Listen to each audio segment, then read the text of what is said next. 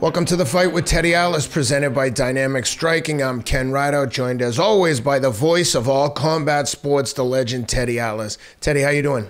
Good. I'm getting better with the knee. Just got back from Manhattan, where I do some of my rehab over there with the good people at HSS, Giacomo, and also over here at Staten Island. I supplemented a couple days when I can't get into the city. I supplement. I want to keep going. I don't want to, do 2-3 days a week. I want to do 5-6 days a week. So I supplement. I saw you pushing the sled. You look like you're in better shape than before you hurt your knee. Yeah. Well, no. But I'm pushing. Just doing what you got to do, trying to help yourself. That's right. Because nobody can help you if you don't have the will to help yourself. So that's right. I'm glad. I'm fortunate. I said it many times. I have good people around me. Besides the ones in Manhattan, I got people on Staten Island, like Dr. Piazza and Steve, the physical therapist over here, that are making time for me, working me in around my schedule, which is always hard to do, and not always convenient. So I'm very fortunate. Yeah, if I don't push, they got me pushing the sled, like you said. The way I look at it, if I don't get back to being a boxing trainer, at least I'll be able to go into football camp. And I'll be able to push that sled up the hill a little bit. But the other thing is we got an eclipse coming today, so I hope everybody out there that's gearing up for, we're going to miss it because we're with you, the fans. See what we miss for you? We look, you do for us, we do for you. You're there for us, we're there for you. It's a two-way street. We never forget that. And we're going to miss the eclipse. But then again, knowing the way I'm reckless and I messed my knee up, I probably would have went blind if I... if I had, because I probably wouldn't have the right glasses. The glasses. I mean, there's a lot of frauds out there, Sam, that are selling knockoffs. That you got to be careful. You got to get the right glasses to look at it.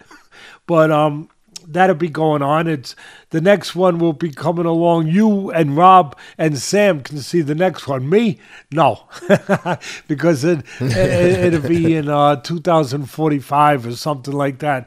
I'm not so sure that I'll be able to see it or I'll be around to see it. But you guys will remember that. Remember today that I said when you're watching it that I said enjoy the eclipse in 45. The other thing is I'm getting ready to fly out to Charlie Monahan, the man, the director out there with all the good people, Charles Sonnen and Anthony Smith and DC and Megan and Cheyenne and just everybody, John Anik, all the good people that I'll be working with out in UFC 300 this weekend. It's a big one. We'll be calling those fights. Yeah, we're gonna do a little analyzing ahead of time of preview of the couple of the fights later in the show. We'll do a preview of a couple of those great fights, but it's a loaded card. It's not just that I'll be out there with ESPN being able to call some great or analyze some great fighters' fights, but I'll be around great people. I'll be with championship people, with the people I just mentioned, working with. For me, that's the real pleasure.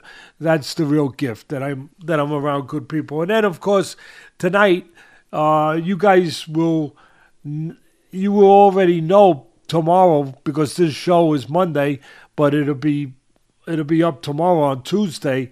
And the national championship game tonight with the men's college basketball game, Purdue, UConn looking to repeat. They got the right two teams, Ken. Yeah, they've been the two outstanding teams during the tournament, and they were the two top teams consistently all year long, Purdue and UConn. And it's a very interesting match, kind of like calling a fight, where there's a lot of interesting comparisons. You got the two best big men right in the center, right in the paint. The two best big men in the game. One with UConn, one with Purdue. They're going to go head to head. It's got a lot to do with it. I think at the end of the day, it's probably I favor UConn. Obviously, most people that have been watching this show know that I talked to them before the season started. Did some motivational speaking when Dan Hurley called me up last year, 2 years ago now, before last year's championship season even started, and then again after they won the championship, which they weren't expected to last year. Then he asked me to talk to him again before the beginning of this year. When they were now the defending champions and are the favorites to win it. And I think they'll win it, obviously. But it'll be a really interesting game, competitive game. I think the difference, both have the great big men in the middle. I think the difference is that UConn has other supporting cast around them that's better. They got the 3-point shooters. So does Purdue, but they have the shooters on the outside. They have the guys that can break down the defense inside and outside. They play good defense. Purdue played tremendous defense in their last game, and in a couple games actually in this tournament, showed really good defense. But UConn plays really good defense, really good offense. They mix it up. Like I said, I think the other parts are a little better, but I think where they separate themselves even more is they have more role players where it could come in a spot where we need a outside shot. We need somebody to drive to the paint and go to the foul line. Whatever it is, we need somebody to, step it up on defense. They have more of those role players, and their bench is deeper. And I think at the end of the day, that might be the difference with UConn winning the national title. I got to ask Rob if he's get my bookie to do something here with me picking the games. There's a lot of fans out there would probably say I'm picking the games better than I'm picking the fights. So I'm sure that I'm sure the fans are very appreciative that I'm giving them basketball scores to supplement the boxing, not scores, but basketball analysis and picks to supplement the boxing picks. I'm sure that they're very thrilled with that. And then I guess the final thing I just want to send up, I want to say two quick things. One is when I was driving back, I had to take an Uber today because my wife is babysitting down in Jersey for my daughter and our beautiful grandchildren down there. And so she called me an Uber. Of course, everyone knows I'm useless.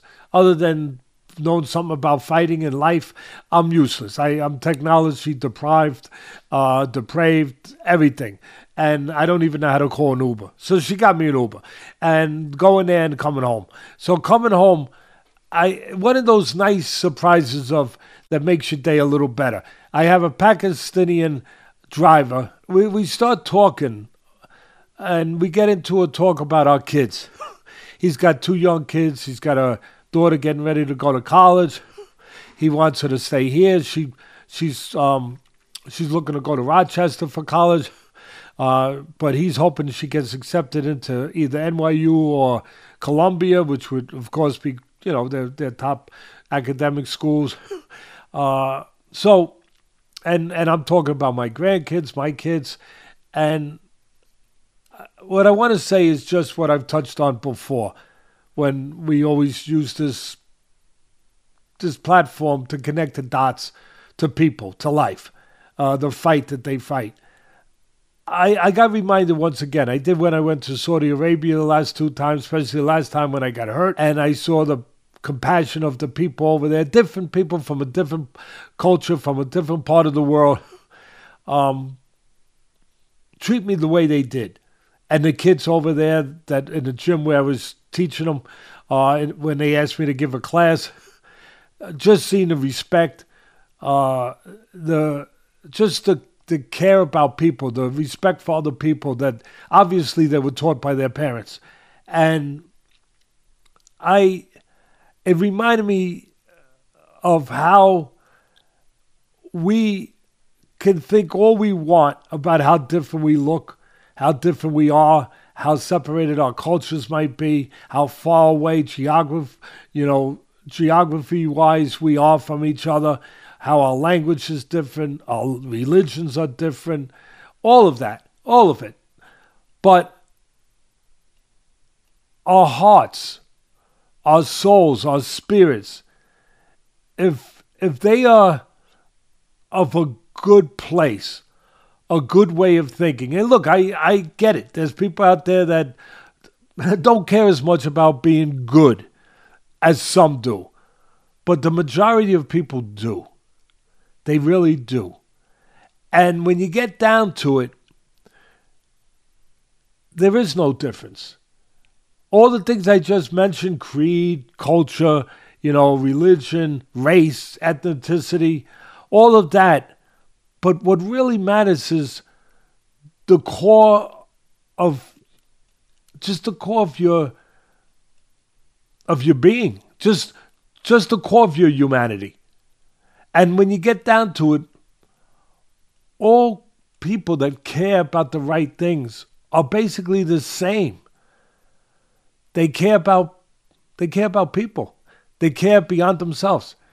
They want to live a good life, but they're able to go outside their own sphere and be able to care about what's around them, what's outside them, because they know that will add to their life. That will add to everyone's life. That will add basically to the world that they have to be part of. That we are the same in that way. Most decent people want the world to be better. They want to live in harmony. They want their neighbor to be okay. They don't wish harm or ill on others because they're different. And I got another reminder of that. A guy from Pakistan, his wife is from Tunisia, and, as far separated from my culture and my upbringing as you could be. Yet, by the end of the car ride, I felt like we were brothers. I can't say it simpler. I can't say it truer. I just felt that way. And it's just a reminder again that sometimes we got to give ourselves a chance to see people beyond how we see them or how we imagine them or how we preordained them. We have to see them for what they are and give them a chance to show what they are. So anyway, I just wanted to say that real quick. And I got a text from Keith Sullivan, one of my dear friends, one of the people that helped me with my foundation, the charity foundation we run for the last 28 years, and to help people.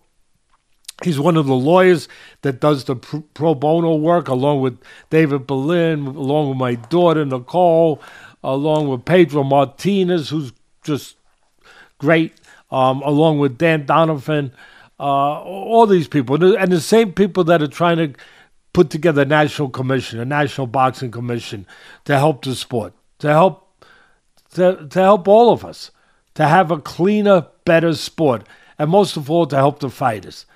And he gave me a call, or he gave me a text actually, just letting me know.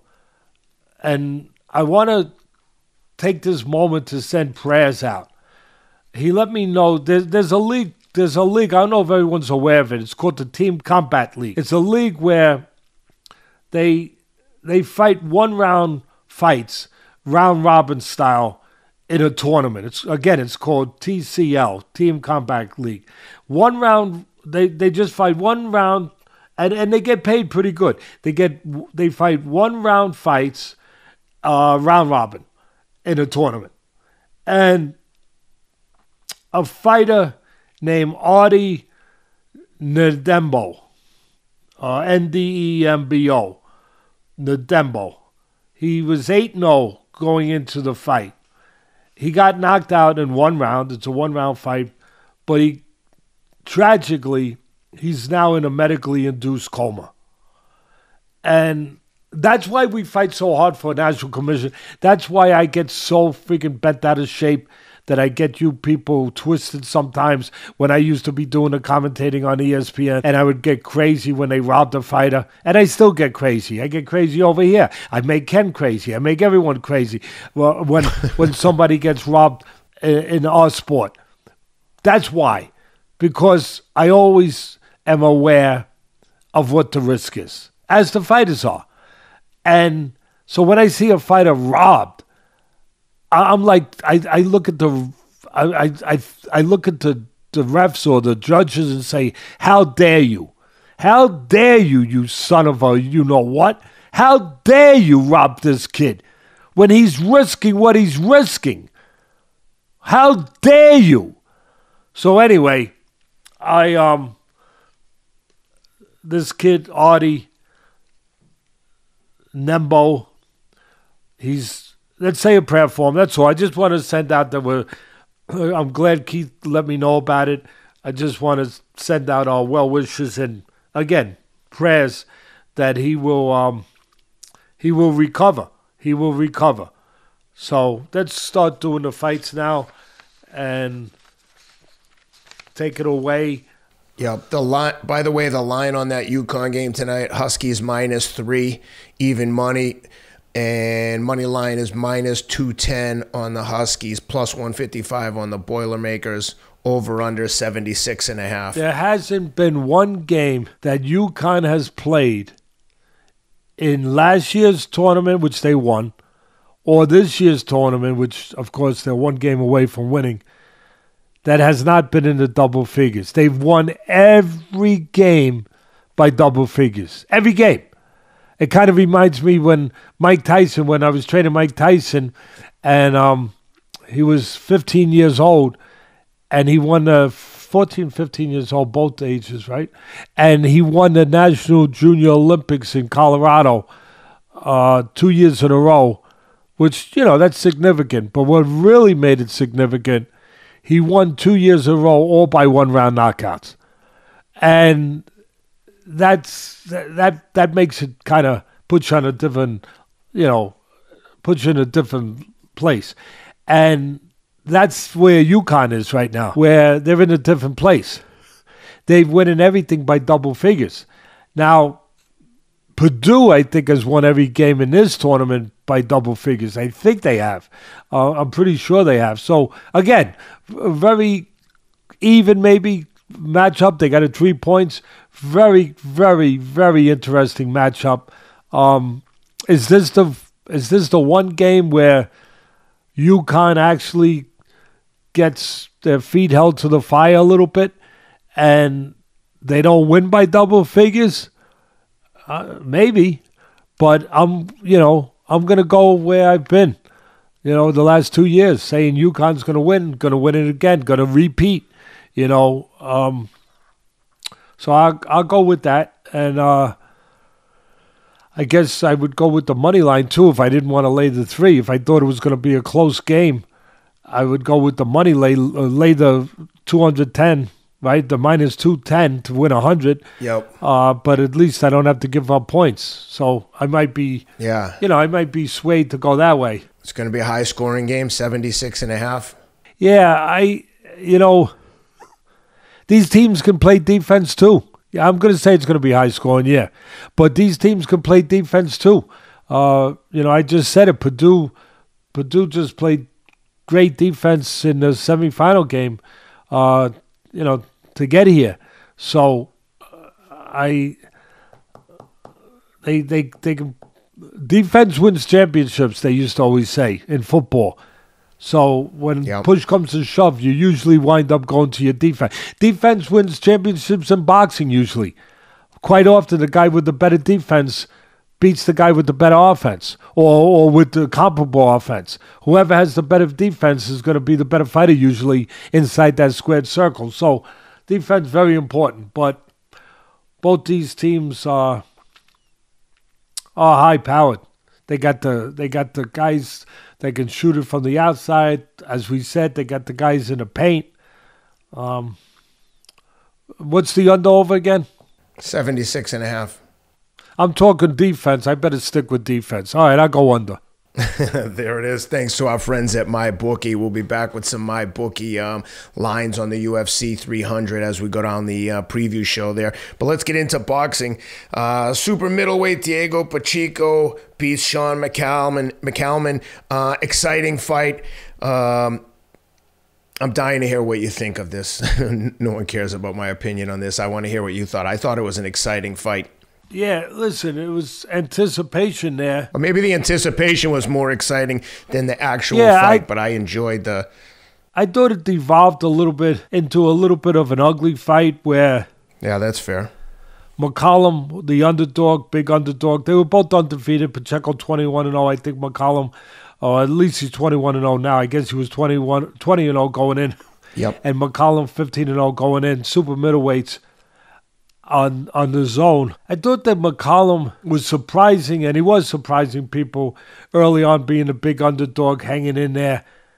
But the way he did it was with a very awkward, unexciting style that he didn't throw much, so you couldn't hit him much. Pacheco, who's a knockout artist, couldn't catch him. He's a wiry guy, like a lot of good punches, like a Bob Foster, the former light heavyweight champion years ago, back in the 50s, 60s, whatever that was. Foster was like a long drink of water. He was a tall, skinny guy, and he could punch. And most of those wiry guys that I always would talk about, they get good leverage. They can punch. Pacheco's like that. He wasn't, you can't hit something if something's not really giving you a chance to hit it by being, by being competitive or by being aggressive. It's harder to catch a guy when he's fighting partly to win, partly to survive. And as the fight went on, McCallum fought more to survive as it got late. But early on, it was interesting. You're right. Because McCallum was looking to time Pacheco. He realized he couldn't go just be aggressive because Pacheco is too tall. He knows how to fight tall. Pacheco would counter him coming in, would make him pay a price.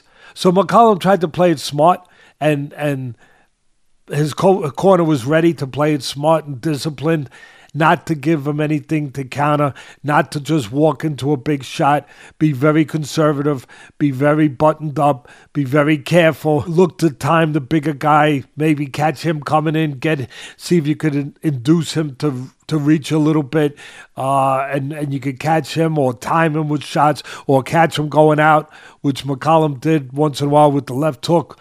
So early on, he made it interesting again because he's the underdog, and are we seeing an upset? You start to wonder, you start to think about that a little bit. So early on, it was, it was interesting, but exciting, no, because of the styles I just described. Because if McCallum fought exciting, he probably would have got knocked out. So he was being very cautious, very careful, being smart, trying to give himself a chance to get into the fight, to win the fight. As it went on, Pacheco, I thought the commentators got caught up in something that you can get caught up in. They were watching a fight where the big favorite, Pacheco, the guy who's expected to win and win big, is not winning big. I don't know if he's losing, but he's definitely not winning big. And when you're watching a fight where you put in your head that one guy's supposed to win and he's not dominating, he's not winning the way you envisioned him to, you can sometimes get caught up in a little bit of a enigma, sort of, where you start to think he's losing, even though he's not losing. Because he's not winning big. He's not doing what we expect him to do. So you start to think, well, if he's not doing what we thought he was doing, he must be losing. If he's not dominating, he must be losing. If he's not way ahead, he must be behind. And I think that there's a phenomena to that where you start to get caught up in that. And I thought the commentators did. They had... At least one of them. They had McCallum winning the fight. And then finally, not until really late in the fight did I think they got it right, where they finally had Pacheco winning.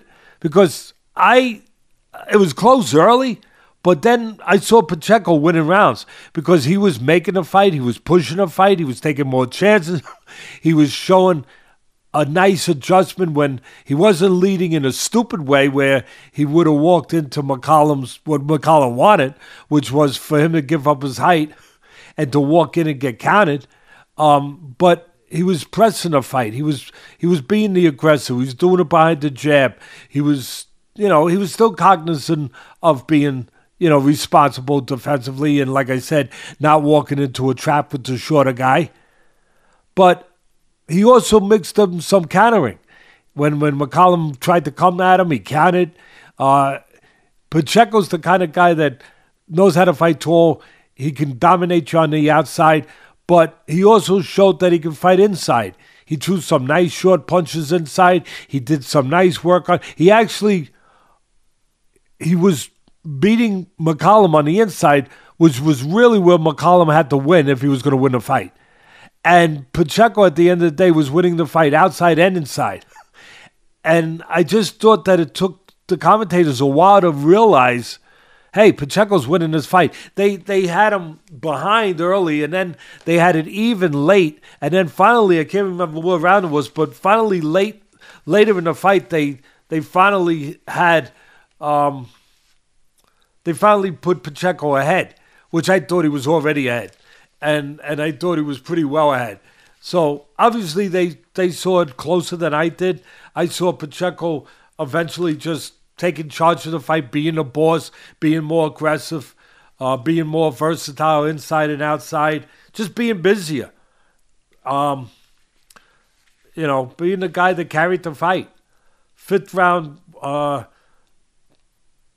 went to Pacheco. I made a note to myself. Commentators, like I said, were caught up favoring McCollum because it's the underdog. He was hanging in there. But I thought Pacheco was winning the rounds, just doing more than McCollum.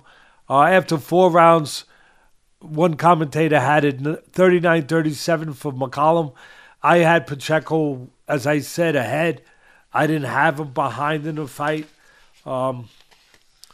Even though I thought earlier was closer than it got further apart later. So I thought Pacheco just carried rounds, being busier as the fight went on. I'm just looking at my notes. I thought McCollum did... I meant to say I thought Pacheco, if I made a mistake there, Pacheco was, just pushing the fight, being a boss. McCollum did a lot of clinching and holding. I thought it took a while for the commentators to really remark that McCollum was grabbing too much. Yeah. I think it was the 9th round where finally they said something. And I thought it took a while for them to notice that McCollum had been doing that for quite a while. The 10th round, the commentator finally had Pacheco ahead going into the 10th, which, like I said, I had him ahead earlier than that. I thought McCollum did more holding than punching probably the last 4 or 5 rounds. More surviving than winning. But ugly, hard-fought win for Pacheco, who, at the end of the day, methodically wore down McCollum, I thought. I thought he won handily and clearly. The scores were 98-92, 97-93, 96-94, unanimous decision. I was closer to the 98-92 than the 96-94. I'm with you. I agree. I agreed with the bigger scores. Pacheco needs a little more time. I think he needs more seasoning, more physical maturity. He's only 23 years old. I think they got to give him time before they think about him being ready for any of the top 168-pounders in that division. I like him, but he ain't ready for prime time with some of those guys that happen to be there. What's next? What do we got next there? All right, next we got the hotly contested Richard Hitchins unanimous decision over Gustavo Lemos. I thought Lemos won the fight. This one is getting a lot of attention online. Scorecards, 117, 111, and two of them scored at 15, 13, but 117, 111. I would just love an explanation as to how he scored it like that, because I didn't see that one-sided fight that he saw. That was from Tim Cheatham. Appropriate name. But I'm dying Appropriate to hear what name. you thought on. No, really. It's I have enough of Cheatham trying to cheat. I have enough of Cheatham cheating them. I have enough. He's done too much cheating, or whatever you want to call it. Call it bad scoring. Whatever you want to call it. Enough is enough. Enough is enough. Yep. I mean, that was criminal, that score. I mean, whoever you liked, I don't care who you liked. It was a close fight. Yeah, that's what I wanted to know. I was questioning my sanity because I was like, No, it was How close. can you possibly be this far How off? would you? I thought Lemos pulled it out. But either way, I thought he won it down the stretch. I thought he won the early rounds. If you didn't have him up the first 2 rounds 2-0, then that's the sign that you're looking to fix the fight. No, really, I'm strong with it. I don't care. Yep. If you don't have him winning those first 2 rounds, Lemos, he did all the work, all the punching, everything the first 2 rounds. Then if you don't have him win, then you're setting up a fixed fight. And if you don't have him winning the 12th, and Cheatham, I don't know about the other judges, but Cheatham didn't give him the 12th. I mean, are you kidding me? Lemos went after the 12th. He went after it in a hungry way. He's the big underdog. He went after it. He won that round. The middle rounds, Hitchins steadied the ship. It was taking on a lot of water, the ship. He steadied the ship in the middle rounds. He started placing a cleaner, accurate punch. Look, no doubt about it. Lemos threw more, but Lemos was just throwing sometimes where Hitchins was placing more accurate punches, better placed punches, cleaner punches. No doubt about it. He did that in the middle rounds. But then in the late rounds and the early rounds, Lemos just outworked him and hurt him. Now, Hitchins hurt Lemos late with a nice body shot, but Lemos hurt Hitchins a couple times, especially late. That's right. Catching him pulling out, stepping with him with big shots and catching him, pulling straight back. And they both went to the body, did some nice body work. I just thought that Lemos won enough rounds to get the win. Look, full disclosure, my charity foundation, the Dr. Atlas Foundation, a lot of people know, some don't know, it don't matter. What matters is what we did. We subsidized, funded 3 gyms for 10 years. 1 in Brooklyn, 2 in Staten Island. One of them was already existing. A guy named Russo had come to me, and he used to run the PAL. The PAL had pulled out funding in the gym, so the kids had no gyms to go to anymore. And he asked me if I would subsidize the gyms. At the end of the day, I did. We actually built, with the help of people like Dan Donovan, Mike Cusick was the big guy on Staten Island. Donovan, too, he helped us, too. But Mike Cusick, the councilman, tremendous man. Real politician, put it this way, not a real politician, a real civil servant who understands who he works for, the people, not for himself. He helped us get one of the gyms in the Berry houses that didn't exist. We also built a gym in East Flatbush, Brooklyn, that didn't exist at the time until the foundation came along and put it up. Like I said, Russo asked me if I would get involved and do this. We did. We did it for 10 years. The other gym, Park Hill Gym, that had been open for years, but it was closed down because of the as I just said, the funding being pulled from the PAL. We reopened it. We subsidized it for 10 years, and then I stopped. And it's still existing, still doing, still forming fighters, still being a place for kids to go and get away from the streets, get away from the violence of the streets, become better people, and obviously have a chance to become fighters too. I was doing it for one reason, to make them better people. But it turned out that they also became good fighters. And one of the kids that came out of there was Hitchins. I remember working with him when he was, 11, 12 years old. We had the trainers in there that we paid, but I would come in and I would give tips and I would, just oversee, make sure the kids were going to school. They were doing the things that I thought was the most important. Go to school, stay out of trouble, and, just try to be better people.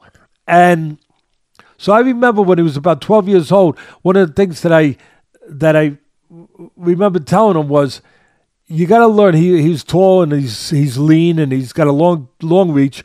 You got to throw the jab from the right distance. I remember at the beginning, every once in a while, he'd throw the jab because you could see he was a smart kid. He was a deliberate kid. He was going to be that kind of fighter where he was going to be thoughtful. He was going to be cautious. He was going to be, he was going to be smart. And the jab was going to be a big part of that. So I remember early on in the gym telling him, you got to throw your jab with full extension. You got great physical assets with this length, but you got to use it. You got to fully extend that jab. You throw it from too close, you're going to let the shorter guys counter you with right hands. So I remember how he worked on that. And obviously he became, not because of me, because of himself and because of help with obviously the trainers that were there day to day working with him, not like me just in spots. But he got it down where that became the strength of his game, the jab. And the jab from the right distance, control and range. And that stayed with him. And to this day, that's his game. His game is, and the funny thing was, I just want to say this was, when we started funding the gyms, I was going to call it just the Dr. Atlas Foundation gyms. But Russo, who obviously, as I said, he used to run a PAL, he's a former cop, and he wanted it to be the Cops and Kids.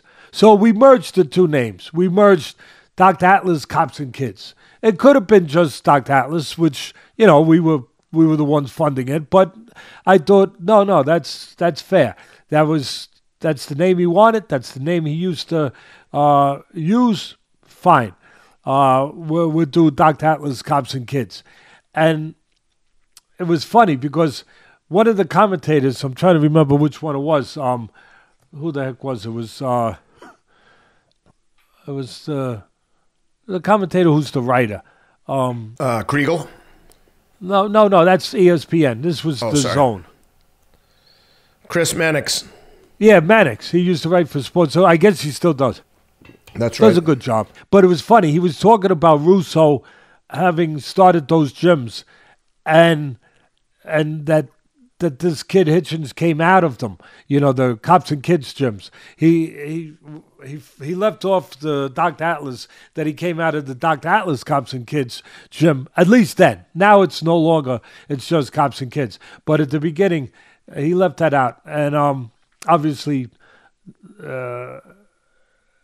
he didn't do it in a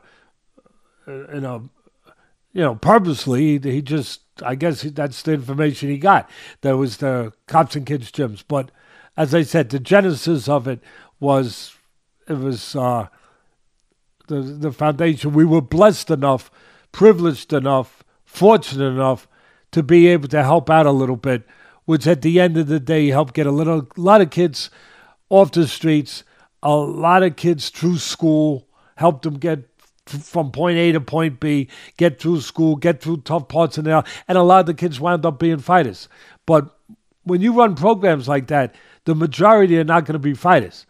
You just hope the majority of them become better people. And I'll finish it with the one thing that I felt that the foundation got out of this.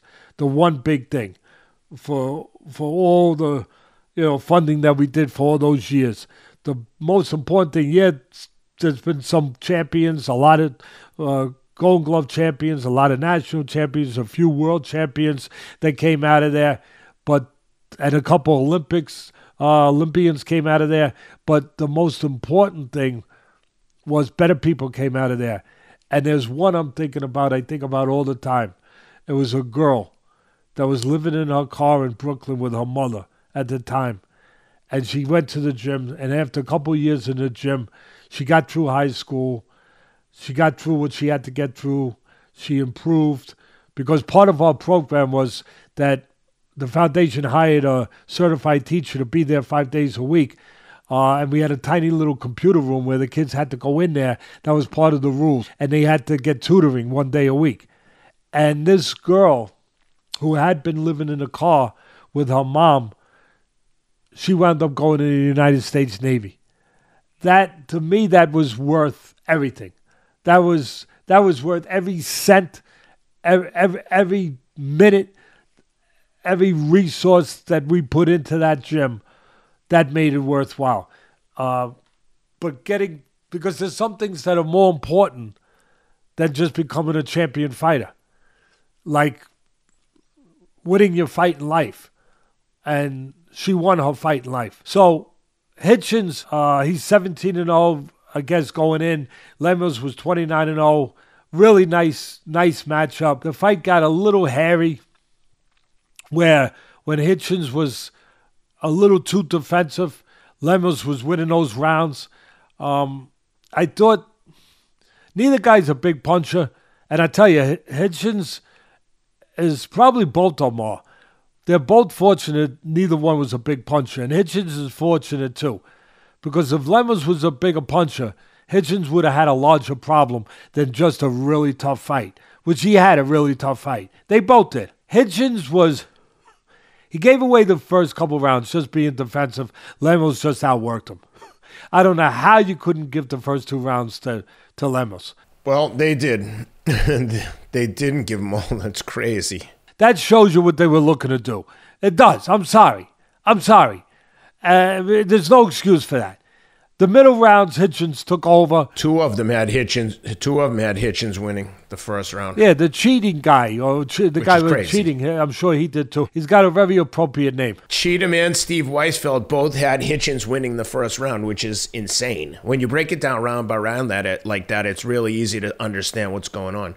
The house fighter gets the benefit of a decision again. We need a national commission. We really do. We need a national commission. We're trying to get one. Please sign the petition, people out there. If you agree with me, if you want to see a national commission, try to get rid of some of this nonsense that's destroying the game, destroying fighters' careers.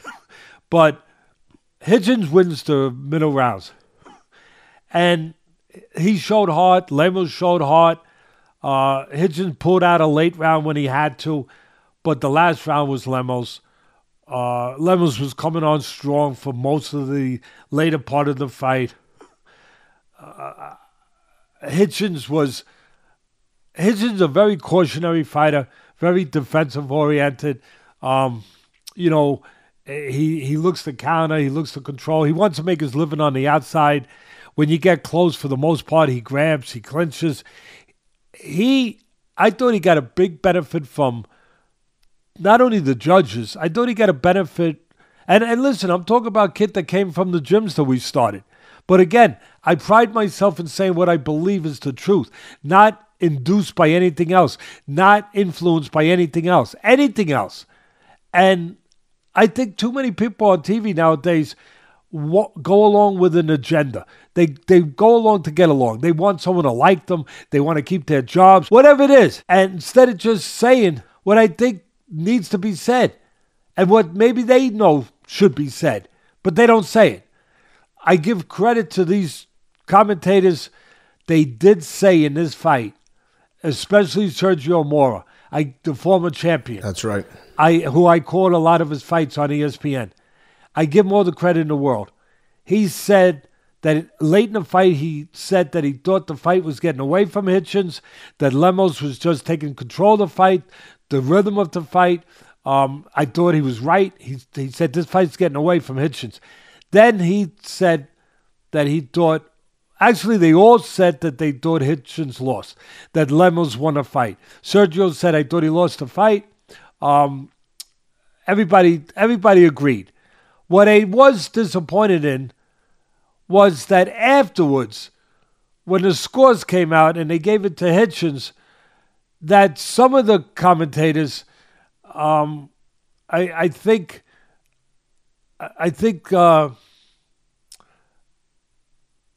even more so, the one I was just talking about from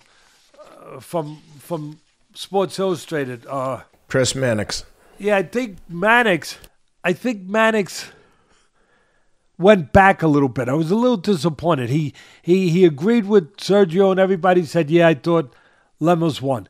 Then after the scores come out, he says, well, you can't argue with a, 115, 113, one of the close scores. You can't argue with I want to make sure that was right? 115, 113? That's right. Two of them had a 15-13 and the other one was 17-11. He backpedals. He says, well, you can't argue with a 115, 113 score. I can't argue with that. Wait a minute. 5 minutes earlier, 2 minutes earlier, you said he lost. He either lost or he won. There's no all of a sudden saying you can't argue with a 115, 113. Wait, I'm getting crazy here. How can you say, after you agreed that he lost, turn around and say, well, I don't agree with the 117, 111, which nobody did, thank God. But the 115, 113, I can't go against that. I can't disagree. I don't have a problem with that. So now you're saying that you don't have a problem that you thought Hitchins won. 115, 113 win. Either somebody won or they lost. It doesn't matter if it's 1 point or 2 points or 3 points. It doesn't matter. If you thought that Hitchins lost, which you said 3 minutes earlier that he lost, how can you turn around and say, I don't have a problem with Hitchins now winning by 115, 113? It can't go both ways. Again, 1.2 points, 115, 113, 112, 113, whatever it is, you win or you lose. You got to get consistent, guys. Because you're going to lose your integrity. You're going to lose you're going to lose your reputation. You're no longer, and that's the risk the sport of boxing has, where it loses its credibility. It loses its credibility with this bad judging and this bad refereeing, where a house fight is always on the favored side. You don't have credibility after a while. As a commentator, you're going to lose your credibility if you flip-flop like that. You can't do that. And one other thing I got to say something about. She's a great fighter. One of the greatest women fighters of all time. I called her fights in the Olympics. Her first fights when she was only 16 years old. Matter of fact, when I did the Olympics, I remember saying that nobody was going to medal on the men's team or either not going to medal or we weren't going to win a gold medal. The only place we were going to win a gold medal was the women's team, Clarissa Shields. And sure enough, she made me look smart. She won the gold medal at 16. She was a great amateur, great champion, professional fighter, one of the greatest women fighters ever. But you can't be paid as a commentator, Clarissa, and openly cheer for one of the fighters. You got to be non-biased, or at least look non-biased. And look, I've been in a position where I could be tested that way, where you don't think I ever caught a fight where there was someone I liked, that I knew, that I liked better than the other guy, that I wouldn't have minded as a human being. We're human, seeing him win, but I did not let that leak into my commentating, into my broadcast. I did not. I could not. I would not be a professional. If I did that, I'd have to resign. I might have got fired, so I wouldn't have to resign. But I would have to resign and say I can't be a commentator if I'm going to be biased like that. I have to call it for what it is, in a cold way, in a non-biased way. You can't root for one of the fighters when you're the commentator. When you have that responsibility of being a commentator, of telling the audience from a professional standpoint what is going on and what you think is going on, you cannot cheer openly as she did for Hitchins. I mean, there were rounds when she started saying, get off the ropes, go to the body, come on, let's go. I mean, when you do that, really, when you do that, you have to just put the microphone down, say, thank you, I'm sorry, I can't do this anymore. And then you got to go and sit in a seat and cheer all you want, or get a job training the guy. Get a job training him. And yelling in his corner, telling him, talking to him in his corner, be an advisor. But you cannot be a broadcaster and behave that way. You can't do that. And she did it. And I'll give credit. I'll give credit to Todd Grissom. You know, another one of the commentators who openly said, you can't cheer. I'm trying to remember exactly what he said, but he basically said you're supposed to be non-biased. You're cheering for Hitchins. You're not supposed to be biased. He actually said that on the air, and I give him credit for saying that. So, and again, as I said, I give Mannix, all of them, credit for having the right, saying initially who won, who I thought won also, who I guess a lot of people thought won, but I was just disappointed that he didn't stick to his guns, that he went a little bit backwards. And look, I know who they work for. They work for the network, and the network is tied in with the promoter. So they're not dumb. They know what the promoter and what the network want to hear, for the most part. But again, I would say you work for the fans. The network, without the fans, ain't going to put a product out there no more. If the fans stop going, the network ain't going to be paying you no more, because there's going to be no reason to pay you, because there's going to be nobody watching. So at the end of the day, you owe it to yourself and you owe it to the fans to call it straight, to call it honest, to call it in a non-biased way. And if you say something like Mannix, who's does a really good job, but if you say something like, yeah, I agree, he lost, you can't go back 4 minutes later and say, yeah, the 115, 113 is a good score, when you just finished saying that guy lost. It's just not consistent. We have to have consistency here. But at the end of the day, Hitchins showed what he is right now. He's an incomplete project. He's still a work in progress. He definitely needs more maturing physically, mentally. I think this fight will help him in that way.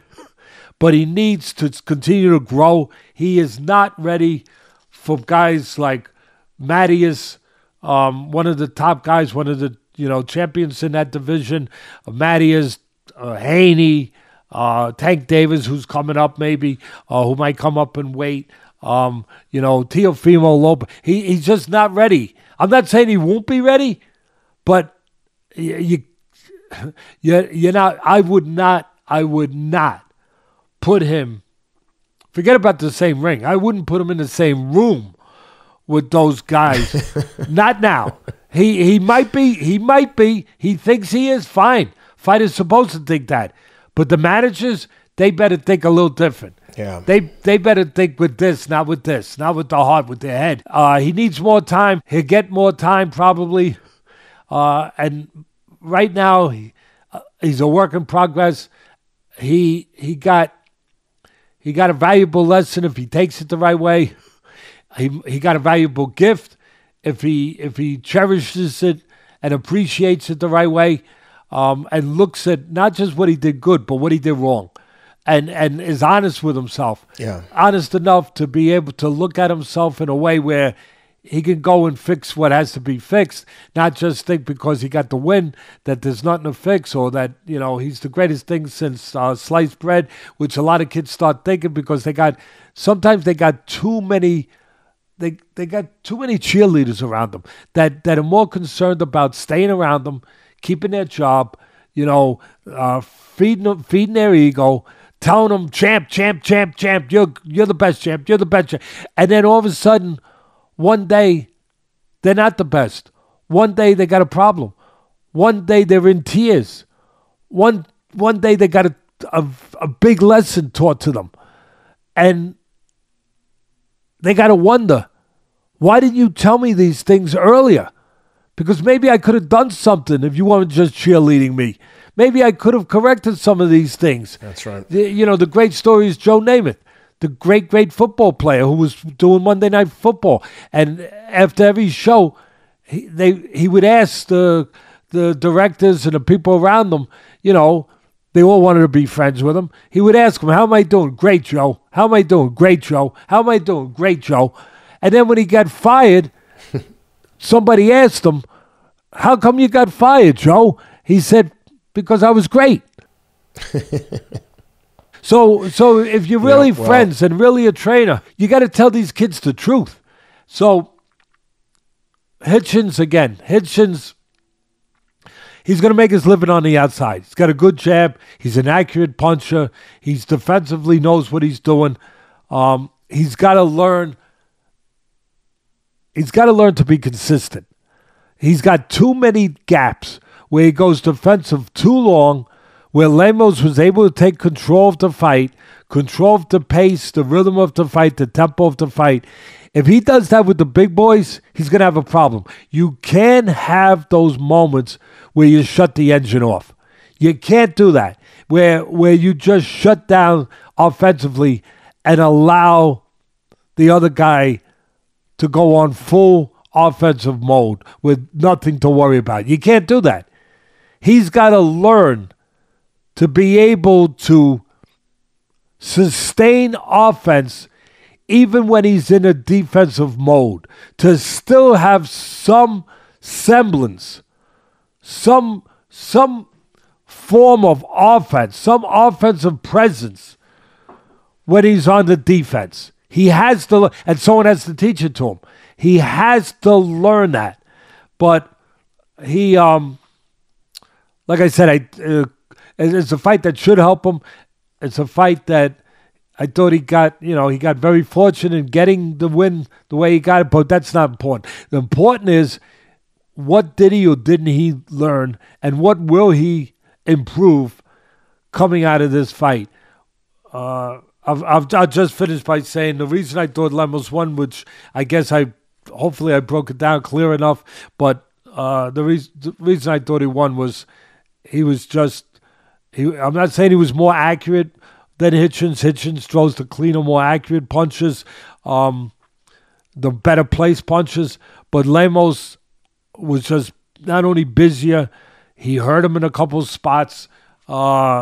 He took control of some rounds in a way that I thought it carried the fight for him. No doubt that Hitchins won those middle rounds, really did steady the ship, did take control, did have his moments. At the end of the day, a controversial fight. As much as the judges, I thought, obviously favored Hitchins, the house fighter, can anyone argue that the referee favored Hitchins by never warning him for holding? I mean, he held an inordinate amount of times during the fight. He held. He held, he grabbed, he clinched. Okay, he did what he felt he had to do on the inside with a guy who was looking to win the fight on the inside. Yeah. But he held so much. It made for an ugly fight, and he never got a point taken away by usually you see a point taken away in that kind of situation or scenario, but he never got warned. I mean, when you think about it, he never got warned one time for holding. Not once. And any cockamamie fan out there that thinks that I'm being this or that, no, I'm being honest. I'm being honest. Right down the middle on both sides. That kind of fight, if you're a referee, like I said, Cheatham should lose his right to be a judge. That referee should really lose his right to be a referee. You don't warn the guy. Forget about taking points away. You don't warn him. Yeah, crazy. Like you said, hopefully he learns a lesson from this one, and the fight will end up being good experience for Hitchins. But interesting to see where he goes next. Teddy, before we jump into the UFC, want to give a quick shout out to our friends over at Athletic Greens. Athletic Greens is the all-in-one green drink. You take it in the morning every day. I take it. Teddy takes it.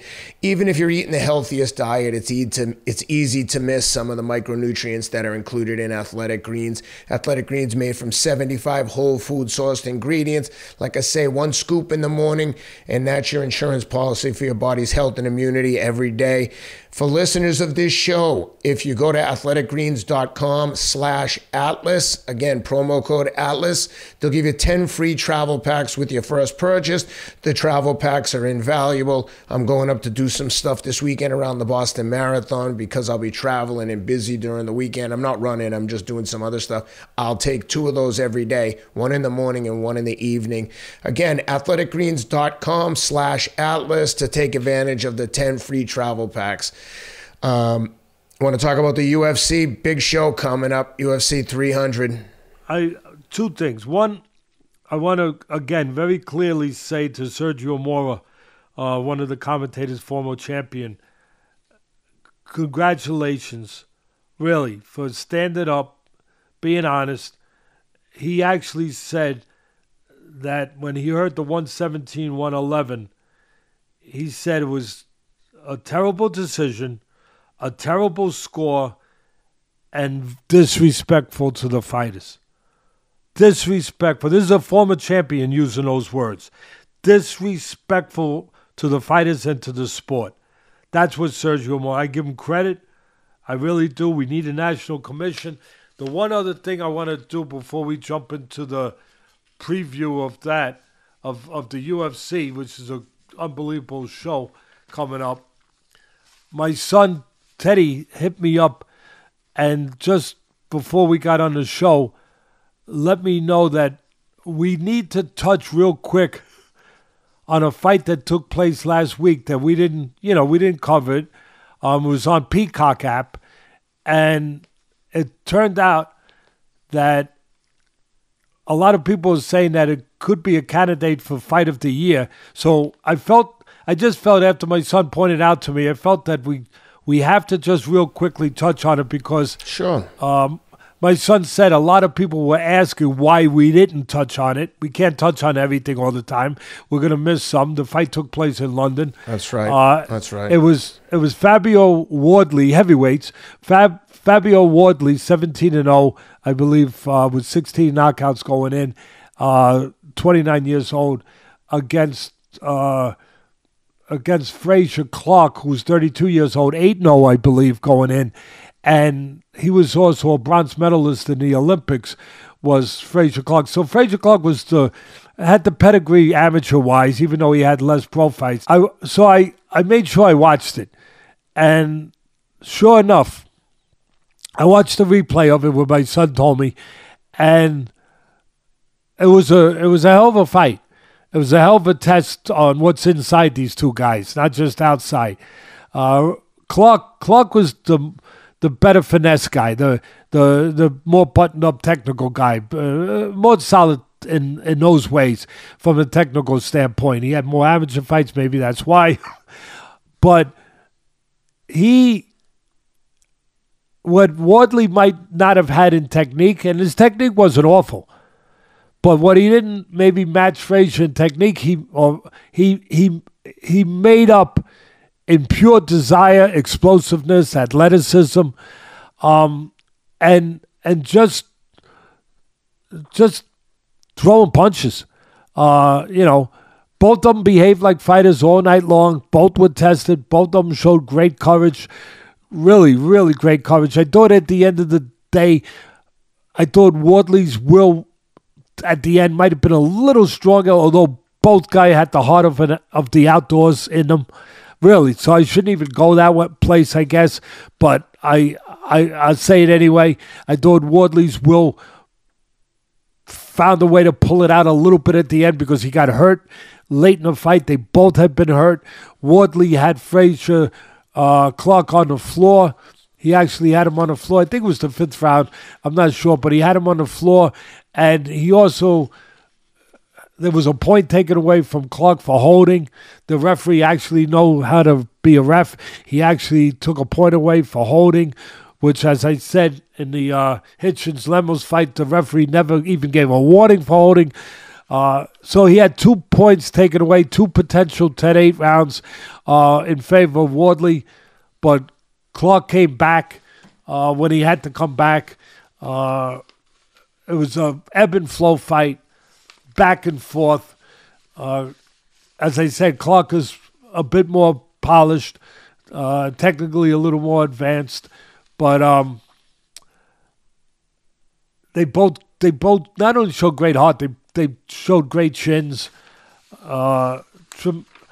Tremendous, just back and forth fight. It reminded me a little bit of a fight with George Foreman and Ron Lyle. It was the only difference was in that fight they were both on the floor, back and forth. Lyle was on the floor, Foreman was on the floor. This time it was only Clarke that was on the floor, but it was that kind of fight, a real, heavyweight struggle and battle. At the end of the day, it went the route. The decision went the way that you might think I'm going with describing the fight. It wound up being a draw. It was a split draw. I actually thought Wardley won a very close fight, but I sure as hell ain't arguing with a draw because it was that kind of fight. Nobody really deserved to lose the fight. The scores were 114, 113 Wardley, 115, 112 Clarke, and then it was, like I said, a split draw with the 113 score making it a draw. I thought Clarke grabbed the 12th round by hurting Wardley, but I felt that Wardley won a close fight, like I said. Hard, almost impossible to argue with a draw. There was so many surges back and forth to make it a tremendous fight. Like I said, no one really lost, and nobody did lose. It was the way it should be, I guess, a draw. 11th round, championship rounds. I made a note to myself, going to tell the story. Both had great chins. Clarke threw nice left hooks to the body late in the fight.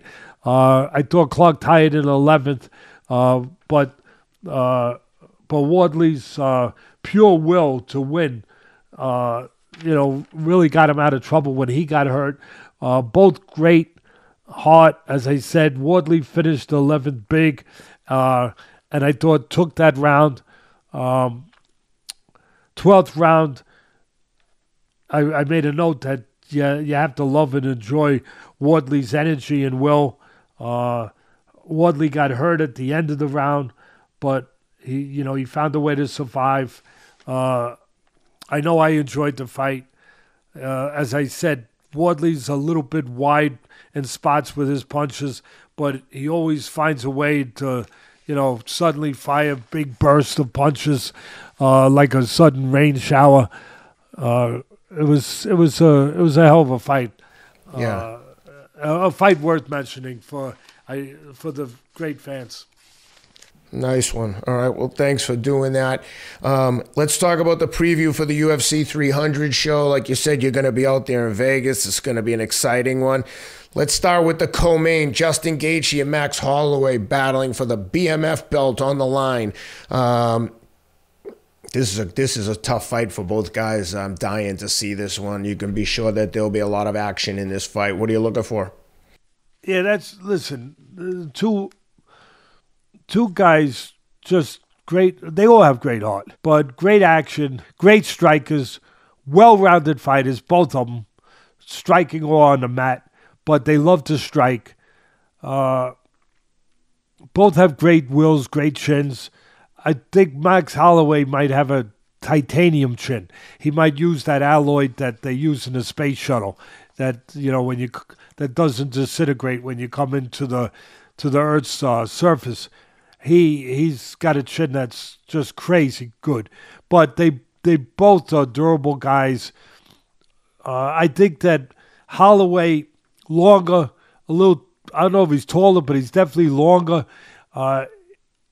He uses his jab really well. He boxes on the outside really well using his jab.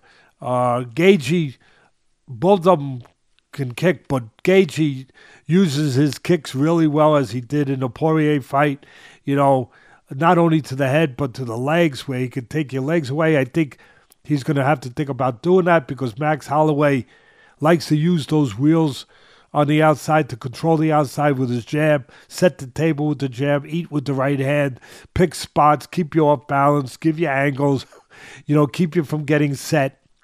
I think Holloway will look to do that. Gaethje was always the guy that would engage you, be more risky, more risk-taking, where, he'll walk in and make it a firefight. But in the last couple of fights, he has matured in that way. He has simmered down a little bit. He has gotten he's gotten just more contained, a little bit more patient, more controlled now, which I think makes him a better fighter. And he showed that control. He showed that patience in that great fight, that great win with our friend Dustin Poirier, the great Dustin Poirier. But I think Holloway, for the most part, makes his living on the outside with that jab. I think he's going to look to control the outside with the jab. I think it's going to be incumbent on Gaethje to have to then go back to the old Gaethje a little bit and start to take more risks and push the fight, engage, which he used to always do, and he's never hesitant to do when he has to. That's why the fans love him so much. They love both guys because of that. I think Gaethje's going to have the burden on his shoulders to have to come forward a little more at some point, and look to land the power shots, look to land the counter right hand to take away the jab of Holloway. At the end of the day, I'm going to have Holloway controlling the outside enough to win enough rounds to win a decision. I don't think either guy gets stopped in his fight. Let me give you the line and see if that changes your opinion. For our friends at MyBookie, and you can join MyBookie by going to mybookie.ag. You use the promo code ATLAS when you make your first deposit, and they'll match your first deposit up to $1,000. Again, mybookie.ag. The line on this one, Teddy, Justin Gaethje minus 190, Max Holloway plus 145. Over under 4.5 rounds, pretty much even money at 4.5. I like the over, and I like Holloway. Obviously, I let the cat out of the bag. I like Holloway to win a decision. Again, I love Gaethje. I love them both, but I think Holloway with his legs, the movement, his jab, obviously his chin. If he has to absorb something, he can absorb it and survive. I think he gets a points decision boxing on the outside as much as he can do that against Gaethje. I'm going with the underdog. Gotcha. And if I said this was the co-main, I misspoke.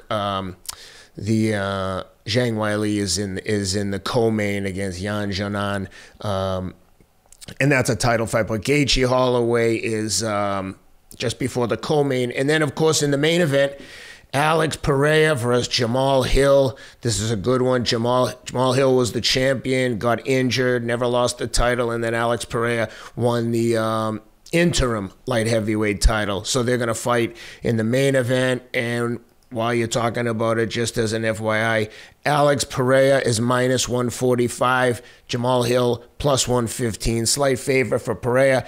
Over under 1.5 rounds, minus 160 on the over, plus 130 on the under, 1.5 rounds.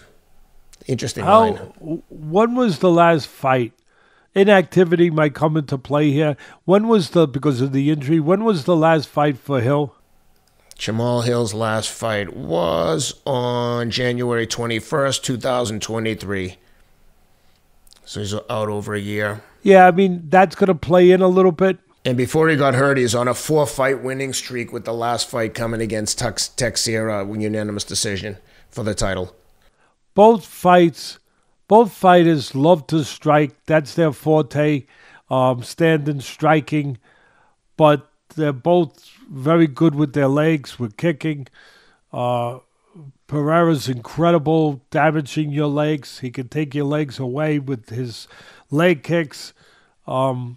They're both good with their legs, obviously. Pereira, being a former kickboxer, is great with his punching, with his striking. Pereira is a smaller guy who moved up. Hill's the naturally bigger guy, but the guy with more power is the smaller guy who was naturally smaller. Pereira, he's got more power, I think, where that left hook is very dangerous that he throws, very powerful, very explosive.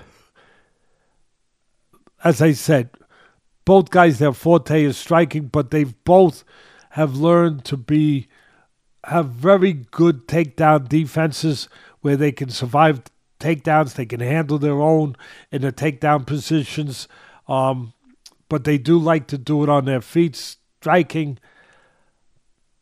Both guys can counterpunch. Both guys can lead with their punches.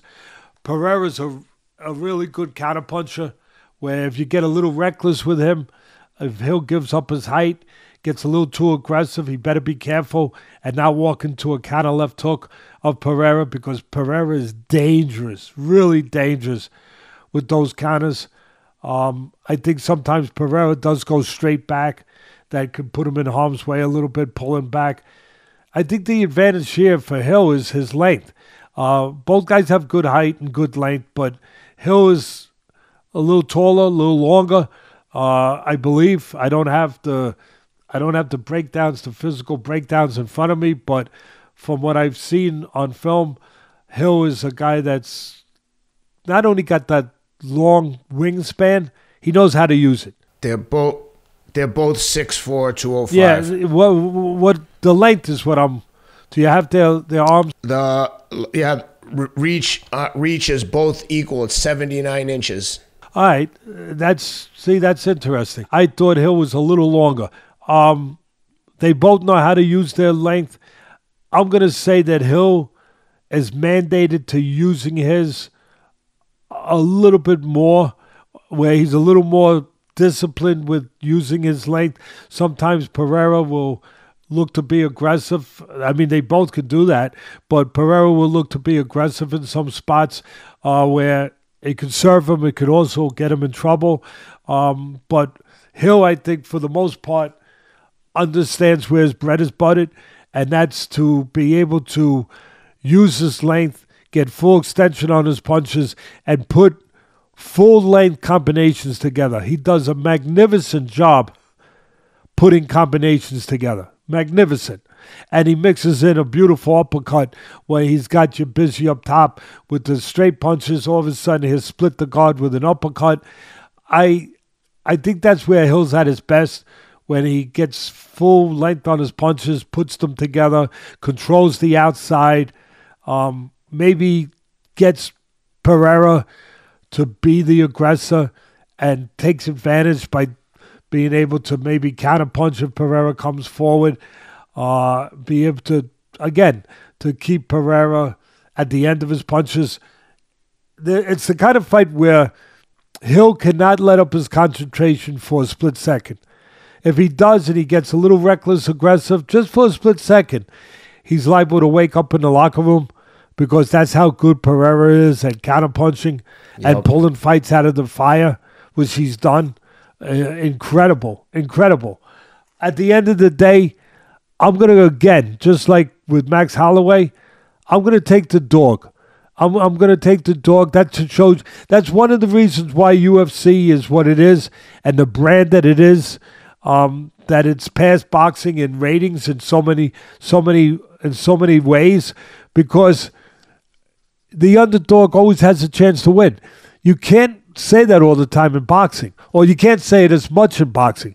Too often in boxing, the favorite is going to dominate. The house fighter is going to dominate the fight too often, unless you got the big fights. That's a little different. Like the other night, you had Hitchins and Lemos. You had the favorite, Hitchins, but it was a very competitive fight. But here's the problem. Yeah, it was competitive, but it didn't matter, because the judges were going to go with the house fighter. And it's a little... That's right. Look, UFC gets its problems with judging too. They're not devoid of that problem, but they're better. They're a little better with it. And at the end of the day, you do see more upsets in UFC, where it's because even if they got 5 losses, 10 losses, 8 losses, whatever, those guys are fire tested. those losses helped them get prepared to win the big fight. And those losses ensure that they are always got a chance to win a fight no matter who they're in there with, because they've been in there with the best. They've been tested. They learned their trade. I